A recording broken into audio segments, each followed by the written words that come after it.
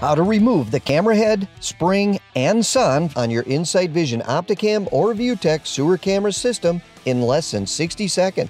Using the large end of the S-tool, match the notch with the end of the spring. Firmly grab the camera head and turn counterclockwise until the camera head comes free from the spring. Remove the strain reliefs from the notches in the camera head. Unscrew the bushing and your camera head is removed. Using the small end of the S-tool, insert into notch and push the spring away from you while holding the termination firmly. Finish unscrewing the spring by hand. Unscrew the sonde from the push cable and pull apart.